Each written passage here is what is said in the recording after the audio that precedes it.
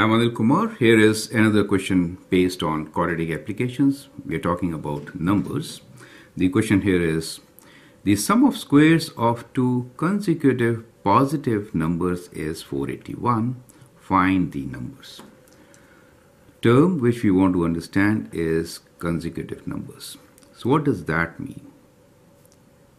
So consecutive numbers means like numbers 5, 6, 7, they come together, right? So which come together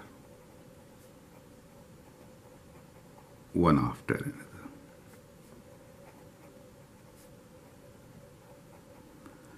So how do we define such numbers?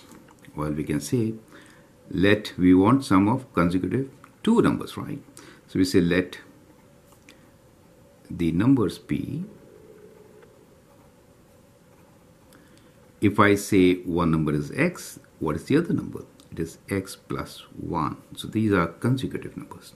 You could take x and x minus 1 also, right? But this is better. Now it's easier to form equations. The sum of squares of two consecutive positive numbers is 481. Sum of squares of 2, that means x squared plus x plus 1 whole square is 481. Does it make sense to you? So that is how you get your equation. So this is the first part, defining the variables, getting the equation. And now it's completing the squares or whatever. Says the sum of squares of two consecutive positive numbers, this, find the numbers. So when you find these numbers, there are different methods. You could use quadratic formula also, and you could use factoring. When it comes to numbers, preferred method will be to factor. Okay, so let's begin. X squared plus, expand this, x squared plus 2ab, which is plus 2x plus 1 equals to 481. Bring all the terms together, combine x squares. So we get 2x squared plus 2x plus 1 minus 481 equals to 0.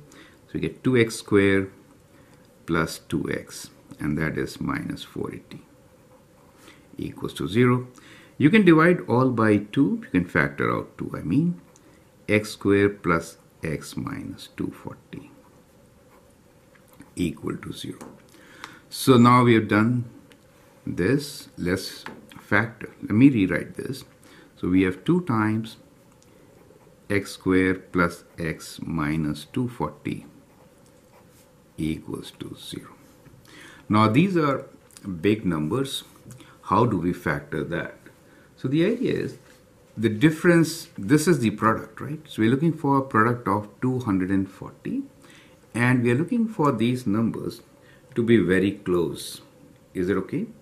So how do we get those two numbers? That's another way of figuring it out. So we have to find what two numbers could give us 240. Now easy method is you do square root of 240. Square root of 240. You get some number. Let's see decimal number. It says 15.4 something. That means the two numbers are maybe 1516 or 1415. Are you getting my idea? Right? So let's try. What is 15 times 16 equals to 240? Do you get an idea? Right. So what we did was we did square root of 240. Found that it is 15.49. That means the two numbers should be what? More than 15 and 15, right? That gives you, and this combination also gives you plus 1 difference. Perfect. So this is the best way to factor. I hope you appreciate it. So it is 2 times. I could delete this 2 anyway. So we could write this as x, since we want this to be positive, we'll keep 16 as positive, x minus 15 equals to 0.